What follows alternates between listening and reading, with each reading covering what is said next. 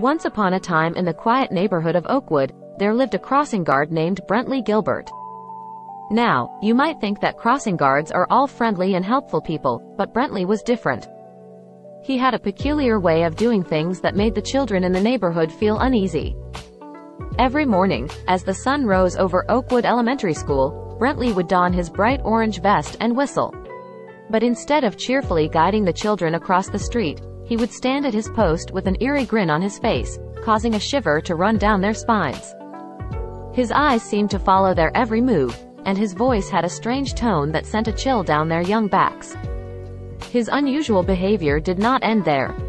During lunch breaks, the kids would often see Brently sitting alone in his van, staring blankly out the window. Rumors began to circulate among the students about his peculiar hobbies. Some whispered that he collected dolls made from human hair, while others claimed he practiced strange and mystical rituals. The children couldn't help but be afraid of Brently and would often go out of their way to avoid passing by him. But one brave